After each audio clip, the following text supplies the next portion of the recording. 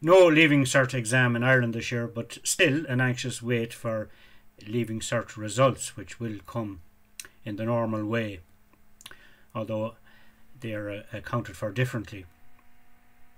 So it's an anxious time for those who have finished second level education, whether it's Leaving Cert, A levels or high school. But I suggest there are skills and strategies you can put in place that will complement those academic results and may be of more benefit in 10 years' time than the results themselves, the results that will be long forgotten about or never inquired about. Yes, they are important to get into that third level course if that's what you want, but there are other, as I say, strategies that you should and can put in place. Now, what are they? It's never too early to start an email list. This is your own private email list, not a social media email list. Your own spreadsheet with names of contacts and their emails, telephone numbers if you like, as well. You should build on that, and you should be consistent about adding a few names every day of friends, family, but people that will be of benefit to you and you to them. An exchange of ideas and possibly business down the road. Another skill that you should learn is the ability to do a video like this one, to appear, and then the only way around that is practice, and I have a lot more to do myself. But a YouTube channel of your own is not out of the question.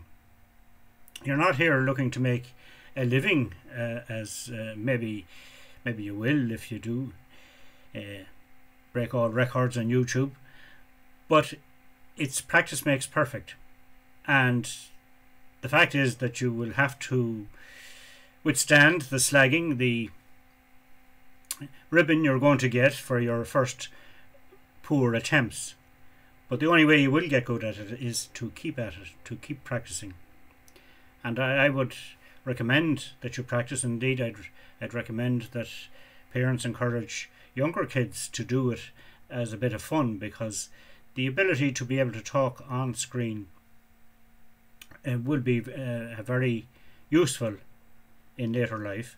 And as we know, the electronic communication is the new normal, and possibly online courses will be the new normal. Online conferences, they're not going away any day soon. So that's an ability, that's something that you can chalk down to lifelong learning. The ability to talk to a screen, talk into a camera. Not as easy done as said, but it will come to you with practice. Like, it's a different skill to public speaking, which is difficult too, to get over that initial fear. You should be aware that you will be a product of the 5 people closest to you. That's fairly well sussed out at this stage. So bear that in mind. You will have obviously close friends and family, but travel in the right circles that you're comfortable in yourself. Don't pick and choose to advance yourself, but be aware that you are the product of the 5 people who are closest to you. Another trick that is sometimes advocated is that you have a list of 90 people that you would contact on a regular basis, and that is from 1 to 90, and do it in rotation. Now, this will be easier when you have a substantial list built up, but keeping in touch is communication. Contacts are very, very important throughout your life, and again, it's never too soon to start. And actually replying to contacts that you get, even likes, is very important as well. Obviously everyone has their own passion. It could be sport, it could be music, or it could be academia and history or whatever. But you should consider an online course in whatever it is that gives you a buzz. And these courses are relatively cheap. There's no pressure. You don't really care whether you pass an exam at the end of it or not. But if you really are passionate about something, you should consider doing an online course, or at the very least researching the topic online and perhaps taking notes and writing notes. Believe it or not, it will help you remember and learn more about it, and remember what you have learned. The artificial intelligence is also the new normal. Amazon paid $1 billion for a company that has driverless cars, or has and that technology is there. In fact, could be there any day if there was general agreement around the world. We could have autonomous vehicles all over the place. Not just ready for it yet, apparently, but the technology is there. So artificial intelligence is going to change the world as well. So you must keep abreast of technology, and there's no such thing as really the Leaving Cert is a misnomer now, because it's all about lifelong learning, all about keeping up. And I would encourage you to do that. Some of us had to start, it was a kind of a midlife crisis when emails and that came on the scene, but we had to get around it. And indeed, the present situation has meant that older people have had no choice but to embrace technology in order to communicate with their grandchildren and their nearest and dearest. And when they had to, they got around it. And they'll be experts now. They'll surprise us all. It's a matter of getting over the fear of of change management, if you like. It's recommended, and we're all guilty of this, is talking about other people. And some firms where they had problems with staff and that, they asked the staff, the people at all ranks, management, those on the floor, everyone, not to engage in talk about anyone else that wasn't in the room, at least negatively. And as I say, we're all guilty of this, and it's easier said than done. But if you make a conscious effort not to do it, it improves the culture of the organisation you belong to, and that's a proven fact, and it makes sense when you think of it. If you keep that in the back of your mind, you won't always succeed. You'll always drift into it, because someone has done something and it will come up in conversation. But if you keep it in the back of your mind that you should try and avoid this practice of talking about others when they're not in the room, not in the company, it will improve. It'll improve how people perceive you, which is very important, because you want to be perceived in a good light when you're not in the room. And that brings me to ethics in life and in business, something you should keep an eye on. What are you prepared to do? We're not all whiter than white, and we all take shortcuts.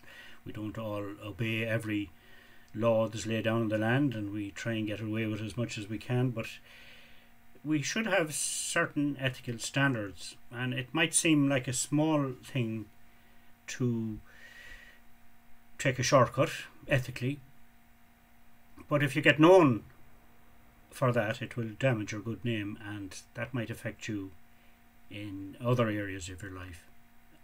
You want to be known as somebody who doesn't talk about other people and who has a moral compass, not whiter than white,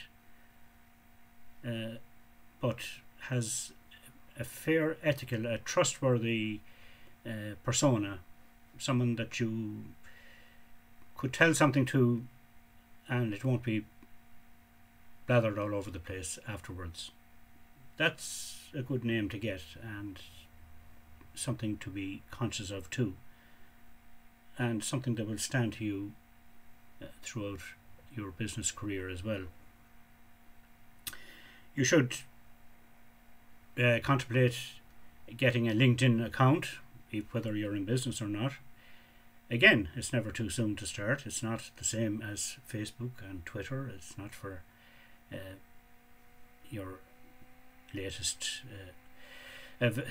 weekend events or conquests, but it again would help you to build up a following, and maybe the serious side of you could come out in LinkedIn. A bit of humour is no harm on it either, but use it for potential business or contacts.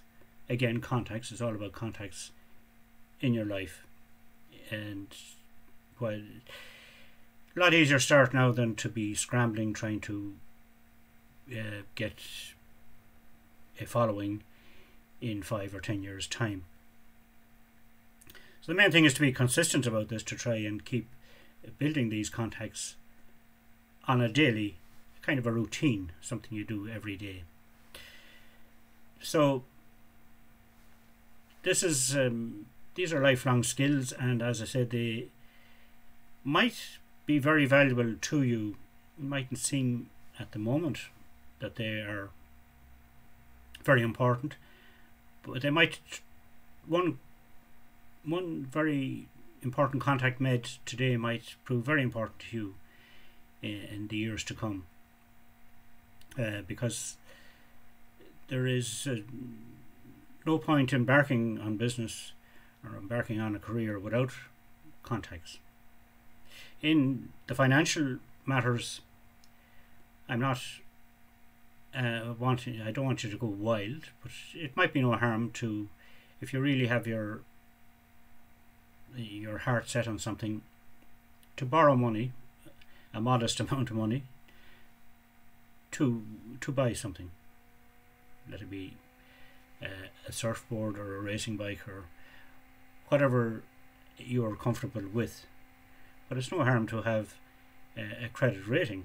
That will, believe it or not, a small amount will build up your credit rating, and that's something that will stand to you as time goes on, and maybe make it easier for you to, when an opportunity arises, to borrow bigger amounts.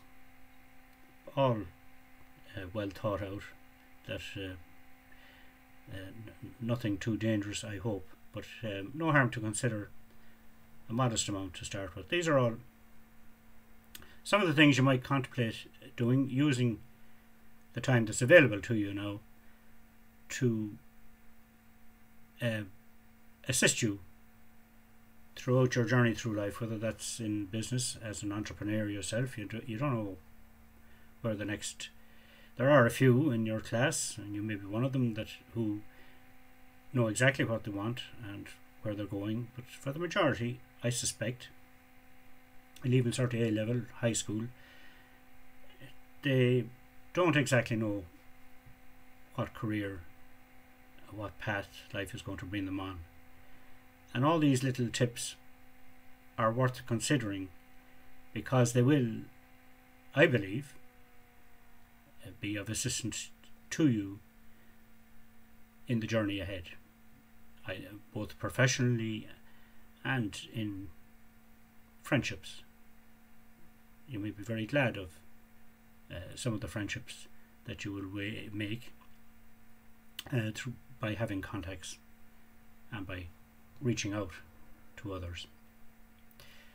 So that's something to consider as you wait with bated breath for those results that seem to be the be all and end all of everything at the moment.